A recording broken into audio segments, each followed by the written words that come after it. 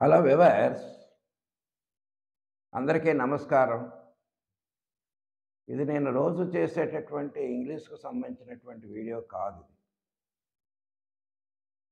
స్పెషల్‌గా తీసుకుంటున్నటువంటి video regarding మొన్న సండే రోజున మన ఇండియా టీమ్‌కి, ఆస్ట్రేలియా టీమ్‌కి జరిగినటువంటి క్రికెట్ మ్యాచ్ ఫైనల్‌లో ఇండియా ఓడిపోయింది. దానికి సంబంధించి నా స్టూడెంట్స్ కొంతమంది ఫోన్ చేసి, సార్ మన ఇండియా ఓడిపోవటం గల కారణాలు మీరేమైనా విశ్లేషించగలరా అని వాళ్ళు అడగటం వలన నేను ఈ వీడియో మీ ముందు చేయటం జరుగుతుంది. మరి I am also a sports lover. I used to play cricket. అది మా స్టూడెంట్స్ అందరికి కూడా నేనే డ్రిల్ మాస్టర్ గారు ఆబ్సెంట్ అయితే నేను కొన్ని గేమ్స్ ఆయనతో సహకారంతో నేను హై స్కూల్లో చేస్తూ ఉండేవాళ్ళ వలన వాళ్ళ అభిప్రాయంతో నన్ను ఈ వీడియో చేయమని అడగటం వలన అసలు ఇండియా ఓడిపోవటం గల మెయిన్ కారణాలు ఏంటి, ఆ విషయాలు ఇప్పుడు నేను చర్చించబోతున్నాను. సహజంగా ఏ గేమ్కైనా 2 ఫ్యాక్టర్స్ పనిచేస్తాయి. ఒకటి మన యొక్క ప్రతిభ, మనం ఆడేటటువంటి విధానాన్ని బట్టి, మనలో ఉన్నటువంటి క్యాలిబర్ని బట్టి. రెండవది లక్. లక్ ఫ్యాక్టర్ కూడా ప్రతి గేమ్లో పూర్తిగా అదే వర్తింపజేస్తుందని అనలేం, కానీ కొంత మనకు లక్ కూడా కలిసి వస్తుంది, అవకాశం ఉండాలి. కానీ టోటల్గా అన్ని రంగాల్లో మనకు లక్ కలిసి రాలి. మన వాళ్ళు బాగా ఆడలేదని కాదు, మన వాళ్ళని ఏం డిస్కరేజ్ చేయవలసిన లేదు. వెరీ గుడ్ టీం, ఆడిన అన్ని మ్యాచ్లు కూడా చక్కగా సునాయాసంగా ఎక్కడా కూడా టెన్షన్ లేకుండా అన్ని మ్యాచ్లు గెలిచారు. ఆ లక్ ఫ్యాక్టర్, కొన్ని ఫ్యాక్టర్లు మనకి కలిసి రాకపోతే ఎవ్రీథింగ్ వర్క్డ్ అగెన్స్ట్. నేను కోరుకున్నది ఏంటంటే, ఈ లీగ్ స్టేజ్లో వీళ్ళు ఆడినటువంటి 9 మ్యాచ్ల్లో కనీసం ఒకటన్నా ఓడిపోతే బాగుండును. ఆ జింక్ ప్రతీది ఇప్పుడు సహజంగా మనం ఒక కాయిన్ టాస్ చేస్తాం హెడ్ అండ్ టైల్ తెలుసుకోవటం కోసం, లేదా గేమ్లో కానీ. ఫస్ట్ నువ్వు హెడ్ అన్నావు, ఓకే అయింది. 2, 3, 4, 5, 6 సార్లు 10 సార్లు హెడ్ అన్నా కానీ నీ పక్కనే వచ్చింది, కానీ ఎప్పుడు హెడ్ పడదు కదా. ఆ 11th టైము టైల్ పడింది, బొమ్మ బొరుస అంటాం కదా. ఆ 11th టైమే నిన్న అన్ని మ్యాచ్లు గెలుచుకుంటూ వచ్చాం. సో ఎప్పుడో ఒకసారి జింక్స్కి స్టాప్ వస్తుంది కనుక అది 11వ మ్యాచ్లో మనం ఆస్ట్రేలియాతోటి ఓడిపోతాం. సో చూడండి, మీరు ఆడిన అన్ని టీములు కూడా, ప్రతి టీము కూడా ఎక్కడో చోట ఏదో టీంతో ఓడిపోయింది. ఆస్ట్రేలియా కానీ తీసుకున్నట్లయితే ఫస్ట్ వాళ్ళు ఆడిన 2 మ్యాచ్లు ఓడిపోయారు. అలాగే న్యూజిలాండ్ కూడా, ఆఖరి సౌత్ ఆఫ్రికా, ప్రతి టీము కూడా ఎక్కడా ఓడిపోకుండా వచ్చినటువంటి టీం మనదే. కానీ ఎప్పుడో ఒకసారి దెబ్బ తగులుతుందని చాలామంది ఊహించారు, అది ఫైనల్లో తగిలింది. సో దీనికి కారణాలు మనం విశ్లేషించేటప్పుడు ఫస్ట్ ఆల్రెడీ మనం చెప్పుకున్నాం, లక్ మనకి ఏమాత్రం కలిసి రాలేదు. Second factor toss. సహజంగా టాస్ గెలిచిన అక్కడ మొతేరా, అహ్మదాబాద్ స్టేడియంలో, చాలా పెద్ద స్టేడియము, నరేంద్ర మోడీ గారు దగ్గరుండి దాన్ని ప్రతిష్టాత్మకంగా దాన్ని కట్టించారు. అందరూ కూడా చాలా పెద్ద వాళ్ళందరూ కూడా వచ్చి మ్యాచ్ని వీక్షించడం జరిగింది. అది ఆడిన 6 మ్యాచ్ల్లో సెకండ్ బ్యాటింగ్ చేసిన వాళ్ళు 5 సార్లు గెలిచారు. సో టాస్ గెలిచినటువంటి టీము ఎప్పుడు కూడా ముందు ఫీల్డింగ్ తీసుకుంటుంది. అఫ్కోర్స్ మన కెప్టెన్ రోహిత్ శర్మ అతను ఏమన్నాడంటే ఇంటర్వ్యూలో, మేము టాస్ గెలిస్తే బ్యాటింగ్ తీసుకుంటాం అన్నాడు. సో అలాగే మన ఆస్ట్రేలియా వాళ్ళకి టాస్ గెలిచి మనకు బ్యాటింగ్ ఇచ్చారు. అక్కడ ఉన్నటువంటి పరిస్థితి ఏంటంటే, ఫస్ట్ బ్యాటింగ్ చేసినటువంటి వాళ్ళు చాలా ఇబ్బంది పడతారు. ఎందుకంటే బాలు స్పీడ్‌గా రాదు. బాల్ బ్యాట్‌కి రాదు. ఆగి ఆగి వస్తది బాల్. దాన్ని ఆ కండిషన్స్ వాళ్ళు ఆస్ట్రేలియా వాళ్ళు బాగా ఉపయోగించుకొని వెంటనే వికెట్లు తీస్తూ మన మీద విపరీతమైనటువంటి ప్రెషర్‌ని తీసుకొచ్చారు. ఆ టాస్ ఓడిపోవటం అనేటటువంటిది మెయిన్. మరి రోహిత్ శర్మ ఏ నిర్ణయం తీసుకునేవాడో తెలీదు గానీ, టాస్ వాళ్ళకి కలిసొచ్చింది. వాళ్ళకి తెలుసు. ఈ పిచ్ మీద ఫస్ట్ బ్యాటింగ్ అనేటటువంటిది చాలా కష్టమని. అద్భుతమైన ఫాస్ట్ బౌలర్స్ ఉన్నారు ముగ్గురు వాళ్ళకి. ఇద్దరు స్పిన్నర్స్ ఉన్నారు. సో, ఇండియాని మనకున్నటువంటి అన్ని టీముల్లో ఇండియాని కట్టడి చేయగలిగినటువంటి ఒక టీము ఆస్ట్రేలియా. ఆ ఆస్ట్రేలియా చేతిలోనే మనం ఓడిపోవటం జరిగింది. సరే టాస్ గెలిసాము.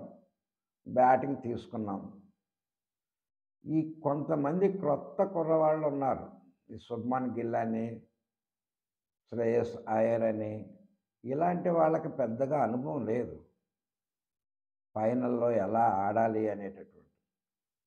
అప్పటి వరకు శుభ్మన్ గిల్ బాగా ఆడాడు. శ్రేయస్ అయ్యర్ బాగా ఆడాడు. సెంచరీలు చేశాడు. రాహుల్ అయితే బాగా ఆడాడు. తర్వాత మన కెప్టెన్ అయితే విపరీతంగా సెంచరీలు ఎక్కువ చేయకపోవచ్చు. మన టీమ్‌కి కావాల్సినటువంటి ఆ ఫాస్ట్ రన్ రేట్‌ని పెంచటంలో, స్పీడ్‌గా ఆడి పవర్ ప్లేలో ఒక పునాది, గట్టి పునాది ఏసటం వలన మిగతా వాళ్ళు దాన్ని సద్వినియోగం చేసుకొని బ్యాటింగ్ విపరీతంగా రన్స్ రాబట్టడం జరిగింది. సరే శుభ్మన్ గిల్ తనేదో అనుకున్నాడు. కానీ కరెక్ట్‌గా తను ఆడిన షాటు ఫీల్డర్‌కే వెళ్ళిపోయింది. ఔట్ అయ్యాడు. తర్వాత రోహిత్ శర్మ చాలా బాగా ఆడుతున్నాడు. మరి అప్పుడు ఆ షాట్ అవసరమో లేదో ఎందుకంటే ఆల్రెడీ 41 మీద ఉన్నాడు. 2, 3 సిక్స్‌లు కొట్టాడు. ఫోర్‌లు కొట్టాడు. ఫాస్ట్‌గానే వెళ్తుంది. అదే ఫాస్ట్‌నెస్ కంటిన్యూ చేయటం కోసమని ఒక మాక్స్‌వెల్ ఏసినటువంటి బాల్‌ని ఆకాశానికి ఎత్తాడు. ఆ క్యాచ్ మాత్రం సూపర్బ్ క్యాచ్. అసలు మ్యాచ్‌ని మలుపు తిప్పినటువంటి క్యాచ్ అది. హేడ్ అనేటటువంటి అతను వెనక్కి పరిగెత్తుకుంటూ వెళ్ళి ఆల్రెడీ నేలను తాకుతున్నది ఒక పక్షిలాగా నేలని డైవ్ చేసి ఆ క్యాచ్‌ని అద్భుతంగా పట్టుకున్నాడు. That is first turning point. ఎప్పుడైతే రోహిత్ శర్మ ఔట్ అయ్యాడో, ఇద్దరు ఔట్ అవ్వటం వలన తర్వాత వచ్చినటువంటి వాళ్ళకి స్పీడ్‌గా ఆడాలో తెలీదు. స్పీడ్‌గా ఆడితే ఒకవేళ వికెట్లు పడిపోతే ఎలాగా? అనేటటువంటి భయముంది. సో, ఫస్ట్‌ది మనకు లక్ కలిసి రాలేదు. రెండవది మనం టాస్ ఓడిపోయి ఫస్ట్ బ్యాటింగ్ చేయటం. అక్కడ ఫస్ట్ బ్యాటింగ్ చేసిన 5 సార్లు ఓడిపోవటం. ఇక మూడవది ఆస్ట్రేలియన్ సూపర్బ్ ఫీల్డింగ్. మీరు ఆ మ్యాచ్ గాని చూసినట్లయితే దగ్గరగా 20, 30 రన్స్ వాళ్ళు ప్రతి బాల్ బౌండరీకెళ్ళే ప్రతి బాల్‌ని ఆపేస్తారు. తద్వారా 4 రావాల్సినవి 2 వచ్చాయి. ఆ క్యాచింగ్ గాని, ఆ బౌలింగ్ గాని, ఫీల్డింగ్ విషయంలో అద్భుతంగా ఫీల్డ్ చేశారు. ఒక చిరుతల్లాగా దాన్ని మాత్రమే మనం ఓడిపోయినా we have to appreciate hour opponent.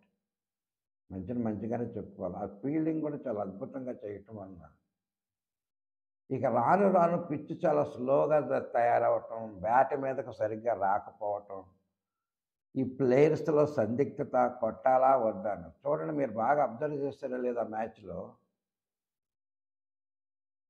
Rahul అంతకుముందు తక్కువ బాల్‌లో not more than 50 are సంథింగ్‌తో century చేశాడు. అంతకుముందు మ్యాచ్‌లో న్యూజిలాండ్ మీద. అతను 57 ఎన్నో పరుగులు చేశాడు. అందులో ఒకే ఒక ఫోర్ ఉంది. సహజంగా 57 చేసినటువంటి స్కోర్‌కి కనీసం ఒక 5, 6 బౌండరీస్ అన్నా ఉంటాయి. అంటే ఒక స్టేజ్‌లో అయితే 91 బాల్స్‌కి ఒక బౌండరీ కూడా రాదు. అంత కట్టుదిట్టంగా వాళ్ళు బౌల్ చేస్తుంది. ఆస్ట్రేలియా వాళ్ళు బౌలింగ్ చేశారు. మన వాళ్ళు కొంచెం భయపడటం వలన తెగించి ఆడకపోయారు. ఎందుకంటే ఆల్రెడీ 2 వికెట్లు పడిపోయినాయి. వికెట్ పరిస్థితి చూస్తే బాగోలేదు. అందుకని స్లోగా ఆడటం, పార్ట్నర్షిప్ భాగస్వామ్యం కుదురుతుంది అనుకునే టైంలో మళ్ళీ వికెట్ పడిపోవడం. ఈ విధంగా జరిగింది.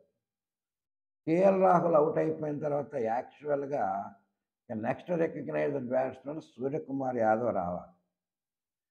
మరి ఇండియా టీం యొక్క ఆలోచన ఏంటో తెలియదు కానీ సూర్యకుమార్కి ముందు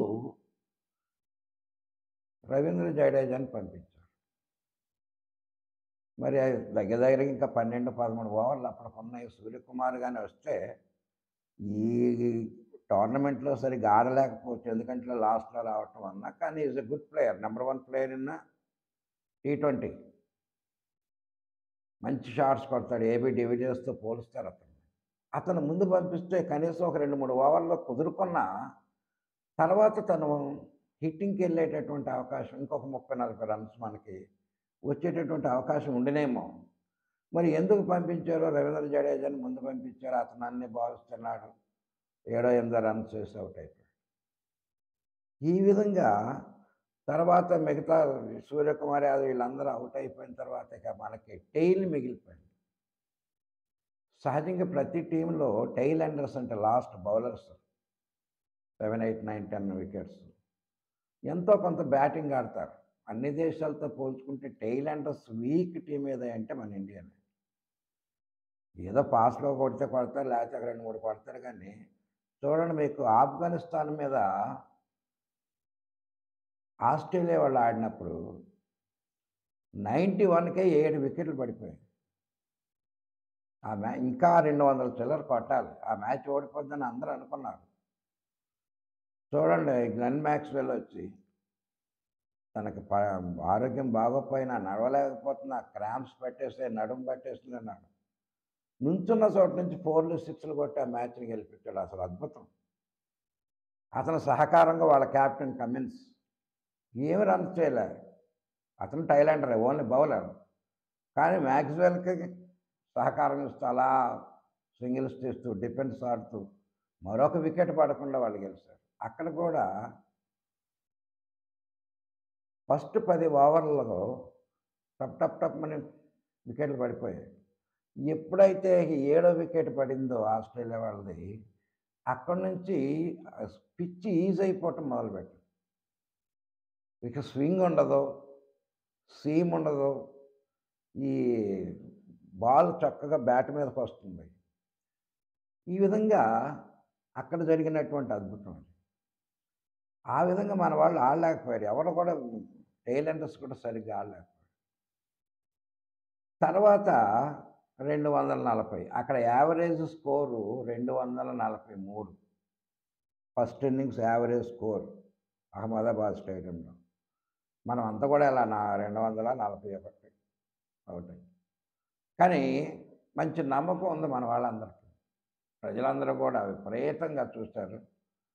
నేను ఎప్పుడైతే మన వాళ్ళు తక్కువ స్కోర్ చేస్తానో just I went out to have a tea, మళ్ళీ నెక్స్ట్ చూడాలి కదా అన్నట్టుగా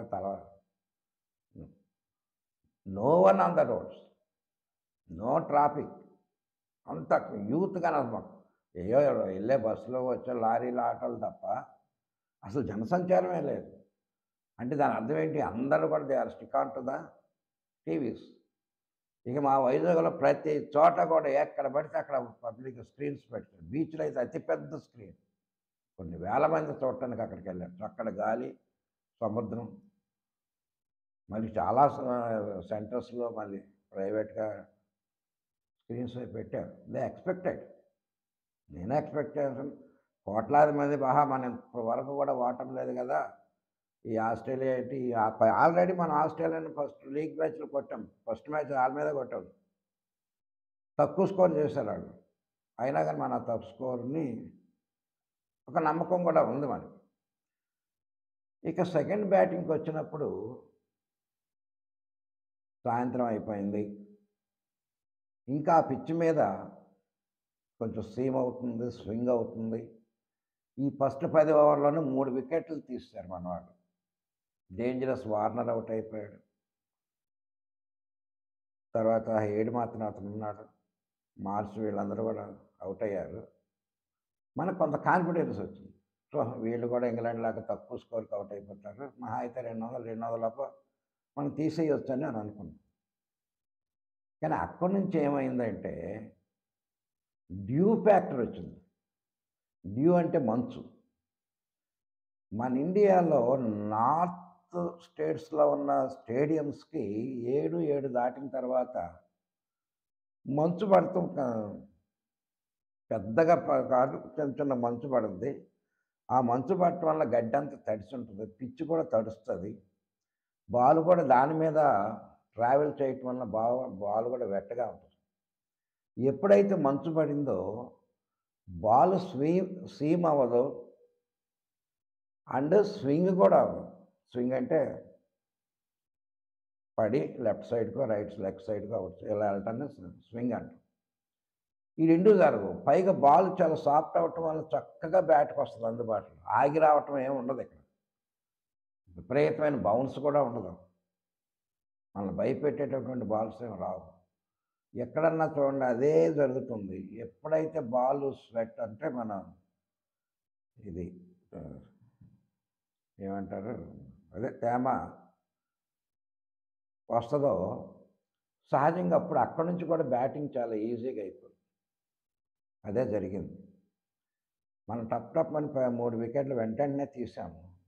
అక్కడి నుంచి ఏమైపోయిందంటే ఈ మంచు వలన తడిసిపోయి ఈజీ అయిపోయింది వికెట్. చక్కగా మనం ఎంత బాగా అప్పటి వరకు బెస్ట్ స్పిన్నర్స్ మనవాళ్ళు. కుల్దీప్ యాదవ్ గాని, రవీంద్ర జడేజా గాని. కనీసం వాళ్ళిద్దరూ ఒక్క వికెట్ తీయలేకపోయారు. ఆ 3 వికెట్లు పడటం, ఆ హేడ్, లొబ్సన్ వీళ్ళిద్దరూ కూడా ముందుకు చక్కగా కుదురుకున్నారు. ఇంకా స్వింగ్ తగ్గే వరకు కూడా చక్కగా నీట్‌గా డిఫెన్స్ ఆడుతూ సింగిల్స్ తీస్తూ. ఎప్పుడైతే వాళ్ళకి కాన్ఫిడెన్స్ వచ్చిందో ముఖ్యంగా హేడ్ అతని యొక్క ఆట చూస్తే 340 కాదు కదా! 240 కాదు కదా! 300 ఇచ్చినా గాని వాళ్ళు ఈజీగా కొట్టేస్తారేమో అనేటటువంటి ఆట అతను ఆడాడు. ఇంకా మనకు దగ్గర 6, 7 ఓవర్స్ మిగిలి ఉండగానే కొట్టేసాడు. 3 పడ్డాయి. లాస్ట్‌లో అతను లాస్ట్ ఓవర్‌లో ఔట్ అయ్యాడు గానీ. సో, ఈ విధంగా మనకి టాస్ ఓడిపోవటం, ఫస్ట్ బ్యాటింగ్ చేయటం, తర్వాత మంచు ప్రభావం, తర్వాత ఆర్డర్ కూడా ఎవరిని ఎలా పంపాలో రవీంద్ర జడేజా, సూర్యకుమార్ యాదవ్‌కి ముందు ఈ రకాలైనటువంటి కారణాలు లక్ కూడా మనకు కలిసి రాకపోవటం వలన మన ఇండియా ఓడిపోవటం జరిగింది. కానీ భయంకరమైన ఓటమేం కాదది. అప్పటి వరకు అంత మన ఇండియాని చూస్తూ ప్రపంచంలో అన్ని దేశాల్లో చాలా జాగ్రత్త, ఆ ప్లేయర్స్ జాగ్రత్త, ఈ బౌలర్ చూడండి సిరాజ్ వస్తుంటేనే వణికిపోయారు అన్ని టీముల్లో. అతను వచ్చిందే చాలా లేట్‌గా వచ్చాడు. 4 మ్యాచ్‌లు అసలు ఆడలేదు. సారీ సిరాజ్ కాదు, మహమ్మద్ షమి. ఆ మిగతా మ్యాచ్‌ల్లో అందరికంటే ఎక్కువ వికెట్లు 23 వికెట్లు తీసుకొని అందరికంటే టాప్‌లో ఉన్నాడు. వాళ్ళు ఫస్ట్ నుంచి ఆడితే ఎన్ని వికెట్లు వస్తున్నాయి. అలాంటి బౌలర్ కూడా నిన్న అస్సలు ఏదో ఒక వికెట్ తీశాడు. అతను తప్పు కాదు. బౌలింగ్ సరిగ్గా చేశాడు. అక్కడ పరిస్థితులు అనుకూలించలా. బాల్ అసలు ఏంటి మామూలుగా ఏస్తే అలా వెళ్ళిపోతుందండి. ఈజీగా వాళ్ళు షాట్ చేయటం, కొట్టడానికి చాలా అనుకూలంగా పడ్డాయి. స్పిన్నర్స్ ఇద్దరు బ్రహ్మాండంగా ఏసినా కానీ ఒక్క వికెట్ రాలేదు. ఆ మూడో వికెట్ నుంచి అసలు వికెట్లే రాలేదంటే చూడండి. సో, దీన్ని బట్టి మనందరి హార్ట్స్ బ్రోకెన్ అయ్యి ఉంటాయి. నాది బ్రోకెన్ అయిపోయింది. బికాస్ ఈవెన్ మన ఇంట్లో ఉండే మహిళలు, గృహిణులు, అక్కా చెల్లెమ్మలు కూడా ఒక్కొక్క టీవీకి అతుక్కుపోయి ఎంతో చూసాం. ఎంతో మనం ఆశపడ్డాం. But it's bad luck. So, game ఒకళ్ళు గెలుస్తారు, ఒకళ్ళు ఓడిపోతారు. మన ఇండియాలో జరిగింది గోల్డెన్ ఆపర్చునిటీ మనకు వస్తదని మెయిన్ ఉన్నటువంటి ఫాల్ట్ ఏంటంటే జింక్. వరుసగా గెలవటం. ఎక్కడో చోట ఎవరైనా ఓడిపోవాల్సిందే. చూడండి ఆస్ట్రేలియాలో ఫస్ట్ 2 గెలిచారు. తర్వాత అక్కడి నుంచి ఒక్కటి కూడా ఓడిపోకుండా మొత్తం అన్నీ గెలుచుకుంటారు. అది జరిగితే అంటే ఓడిపోవాలని కోరుకోవటం కాదు గానీ, కనీసం ఒక మ్యాచ్ ఎక్కడన్నా ఓడిపోయి ఉన్నట్లయితే మనకి అర్జెంట్ అది మామూలుగా కంటిన్యూస్ అదేంటంటే జరిగేదేం కాదేమో అని నా ఉద్దేశం. మళ్ళా ఎప్పుడు లాంగ్ వెయిట్. అదేంటో మనం ఫైనల్స్ అనంగానే మనకి లక్ కలిసి రావట్లేదు. మన ప్లేయర్స్ ఇప్పుడంటే ఈ టోర్నమెంట్‌లో అందరూ బాగానే ఆడారనుకోండి. ఈ టెస్ట్ ఛాంపియన్‌షిప్‌లో కూడా మనం ఓడిపోవటం. ఫైనల్స్‌కొస్తున్నాం, ఓడిపోవటం. ఛాంపియన్స్ ట్రోఫీ ఇలా అన్నిట్లో కూడా ఫైనల్స్‌కొచ్చి ఓడిపోతాం. మరి ఎందుకో తెలియట్లేదు. సో, మన బ్యాటింగ్ ఆర్డర్ కూడా మార్చవలసిన అవసరం ఉందండి. చూడండి ప్రతి టీమ్‌లో ముగ్గురు, నలుగురు లెఫ్ట్ హ్యాండర్స్ ఉంటున్నారు బ్యాట్స్‌మెన్. అంటే ఒక left, right hand batsmen combination ఉండటం వల్ల బౌలర్‌కి కూడా ప్రతి బాల్ రిథమ్ మార్చుకుంటూ ఉండాల. ఇప్పుడు లెఫ్ట్ హ్యాండ్ ఆడాడు, ఒక రన్ తీసాడు. అప్పుడు రైట్ హ్యాండ్. తన గ్రిప్ మార్చుకోవాలి. తను ఏసేటటువంటి బాల్ యొక్క లైన్ అండ్ లెంత్ కూడా చూసుకోవాలి. మనకు ఒక్క రవీంద్ర జడేజా తప్ప ఒక్క లెఫ్ట్ హ్యాండర్ లేడు. ఇప్పుడు వరకు ఆడిన అన్ని మ్యాచ్‌లు. ఆస్ట్రేలియా నలుగురు, ఐదుగురు ఉన్నారు. ఇంగ్లాండ్‌లో ఉన్నారు. శ్రీలంకలో కూడా ఉన్నారు. సో, కొంతమంది అంటే ఇప్పుడున్న వాళ్ళని మనం తీసేయాలనే ఉద్దేశ్యం ఏం కాదు గానీ, కొంతమంది లెఫ్ట్ హ్యాండ్ బ్యాట్స్‌మెన్‌లు మనం డెవలప్ చేసుకోవాల్సినటువంటి అవసరం ఉంది. ఇక ఇందులో కొంత రాజకీయం కూడా జరిగిందేమోనని నాకు డౌట్. ఎందుకంటే ఫైనల్ మ్యాచ్‌కి వన్ సైడెడ్ దానికి ఒక టీమ్‌కి అంటే ఎవరైతే సెకండ్ బ్యాటింగ్ చేస్తారో వాళ్ళకి అనుకూలంగా వచ్చేటటువంటి స్టేడియంలను మనం ఎంచుకోకూడదు. ఈక్వల్‌గా ఫస్ట్ బ్యాటింగ్, సెకండ్ బ్యాటింగ్ వాళ్ళకిద్దరికీ ఈక్వల్‌గా ఉండేటటువంటి పిచ్‌ని ఎంచుకోవాలి. సరే మన ప్రధాని అహ్మదాబాద్ సహజంగా ఆయన ప్రెస్టీజ్‌గా తీసుకున్నాడు కాబట్టి వాళ్ళని సంతృప్తి పరచడం కోసం మరి అది అందులో పెట్టారు. అది మనకి అడ్వాంటేజ్‌గా అవుతది. సెకండ్ బ్యాటింగ్ అయితే అవునేమో. కానీ అది అవ్వలేదు. అందుకే ఫైనల్స్ జరిగితే వాంఖేడ్ స్టేడియం బాంబేలో జరిగినా బాగుండేది. ఈక్వల్‌గా ఉంటదది. లేదా కలకత్తాలో జరిగినా బాగుండేది. చూడండి మన న్యూజిలాండ్ వాంఖేడ్ స్టేడియంలో ఆడాం. 400 దగ్గర దగ్గర 380 ఎంతో కొట్టాం మనం. స్కోర్ చేసాం. హైలీ ఇంపాసిబుల్ అనుకున్నాం. చూడండి న్యూజిలాండ్ ఒక స్టేజ్‌లో మనల్ని భయపెట్టేసింది. వాళ్ళు గెలిచేస్తారేమోని. కేన్ విలియమ్సన్, మిచెల్ మార్ష్ చితగ్గొట్టుకుంటూ వెళ్ళిపోయారు. అంటే అదంటే ఆల్మోస్ట్ ఇద్దరికీ ఈక్వల్‌గా ఉంది. ఏంటంటే మరీ ఎక్కువ టార్గెట్ ఉండటం వలన కొంచెం ఏంటంటే అక్కడ 2 వికెట్లు తొందరగా పడిపోయినా ఆళ్ళిద్దరూ కలిసి దగ్గర దగ్గర 190 పార్ట్నర్‌షిప్‌లా తీసుకొచ్చారు. అయినా 300 చిల్లర వచ్చింది కదా! అలా ఈక్వల్ ఇద్దరికి అనుకూలమైనటువంటి పిచ్ కలకత్తా అయినా అలాగుంటది. వాంఖేడ్ బాంబే అయినా అలాగుంటది. మరి మనం అహ్మదాబాద్ మార్చటం, దాని ట్రాక్ రికార్డు ఎలా ఉందని తెలిసి మన బ్యాడ్ లక్ టాస్ ఓడిపోవటం. సో, మనం వీ హావ్ టు వెయిట్. మరలా ఎప్పుడు ఈ వన్ డే గానీ, టీ20 కప్పులొస్తాయో అప్పటి వరకు మనం ఎదురు చూడటమే. సో, నా ఉద్దేశంలో మా స్టూడెంట్స్ నన్ను అడిగిన విశ్లేషణను బట్టయితే పిచ్ ఒకళ్ళకే అంటే ఫస్ట్ బ్యాటింగ్ చేసినోళ్ళతే గెలుస్తార్రా, సెకండ్ బ్యాటింగ్ చేసినోళ్ళే గెలుస్తార్రా అనే భావం లేకుండా ఇద్దరికీ ఉపయోగకరమైనటువంటి పిచ్‌ని తయారు చేయాలి. సహజంగా మనకేంటవుతుందంటే 2 గంటలు, 3 గంటలకు స్టార్ట్ చేస్తున్నారు. 6:30 దాకా చక్క ఫస్ట్ ఇన్నింగ్ జరుగుతది గనక బానే ఉంటుంది. ఎటొచ్చి సాయంత్రం మొదలయ్యేటప్పటికి మన వాళ్ళ ఉద్దేశం ఏంటంటే అందరూ డ్యూటీలకెళ్ళొచ్చి చక్కగా చల్లగా ఉంటది కదా! హాయిగా కూల్ డ్రింక్ తాగుతూ చూస్తూ ఉంటారని. కానీ అది ఒక్కోసారి సెకండ్ బ్యాటింగ్ వాళ్ళకి, ఒక్కోసారి ఫస్ట్ బ్యాటింగ్ వాళ్ళకి డిసడ్వాంటేజ్ అవుతుంది. ఆ అడ్వాంటేజ్‌ని తొలగించాలంటే మనం ఏం చేయాలంటే సాధ్యమైనంత వరకు డే మ్యాచ్‌లు పెట్టడం బెస్ట్. నా యొక్క ఉద్దేశం. అంటే దాన్ని ఫాలో అవ్వమని కాదు. డే మ్యాచ్ అంటే ఆటోమేటిక్‌గా 9, 9:30కి స్టార్ట్ అవుతుంది. సాయంత్రం 5:30కి అయిపోద్ది. ఇక డ్యూ అని ఇలాంటియేమి ఉండవు. ఫస్ట్ బ్యాటింగ్ చేసినప్పుడు పరిస్థితులు ఎలాగున్నాయో, సెకండ్ బ్యాటింగ్ చేసినప్పుడు కూడా పరిస్థితులు అలాగే ఉంటాయి. అక్కడ బాలు తడిసిపోయి స్వింగ్ అవ్వటం గాని, ఆగాక రావటం గాని, స్లో అవ్వటం గాని ఇలాంటిదేమి ఉండదు. కానీ మన బ్యాడ్ లక్ ఏంటంటే అన్నీ కూడా మనకి ఈ డే అండ్ నైట్ మ్యాచ్‌లే పెడతాం. పెడితే కంప్లీట్ నైట్.